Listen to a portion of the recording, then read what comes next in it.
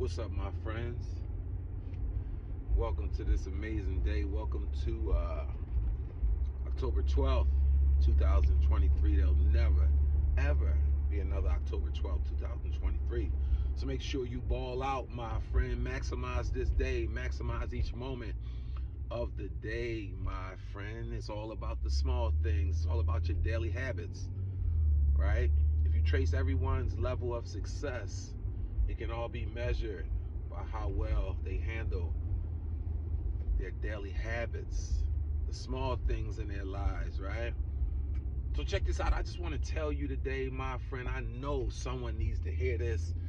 You, listen, whatever you facing, yeah, it's challenging, yeah, it's big, but check this out. You got to stop leaving the track after running a bad race.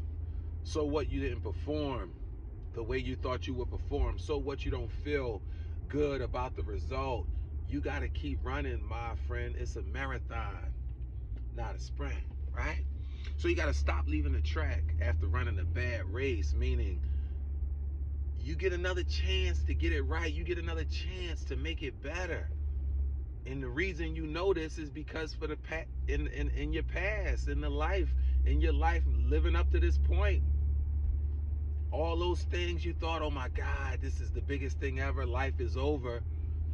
And then after a few months, after a couple years, whatever the length of time it took, you realize like, wow, I can't believe I've overcome that.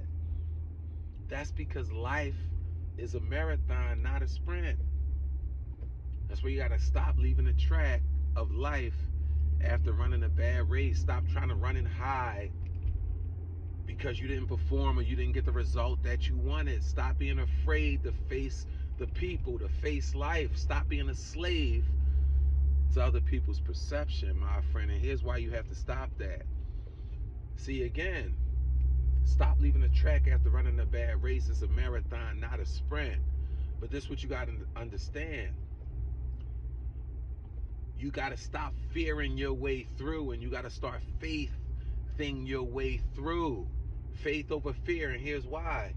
Because if you fear your way through the situation because you're thinking it's the end of the world, unfortunately, you're going to have to go through another situation similar to that, and until you prove that you can handle it, until you prove that you really are bigger than that situation, or else you're going to continue to have to go through a similar situation until you can prove it.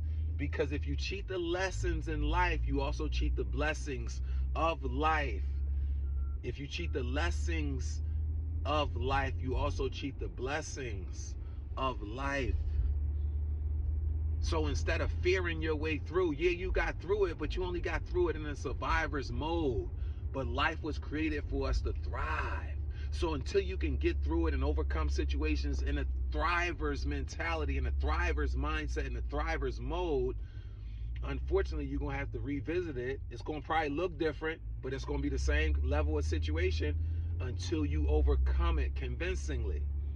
So in other words, instead of fearing your way through it, you're going to have to faith your way through it.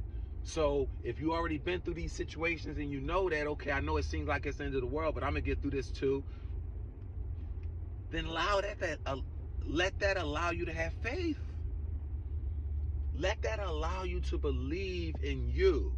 Believe in what you've overcome. Believe that you have the remedy to get through this situation on a high level. Again, my friend, life is a marathon, not a sprint. So you got to stop leaving the track after running a bad race.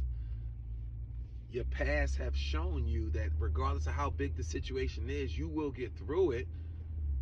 So you got to start believing you'll get through it, because if you cheat the lessons of life, you also cheat the blessings of life.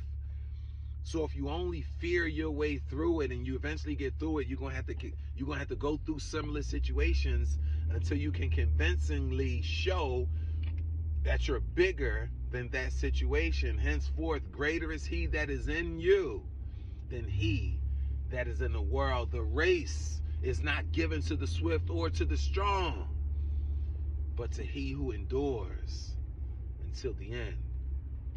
Be resilient, my friend. Be faithful. Be great.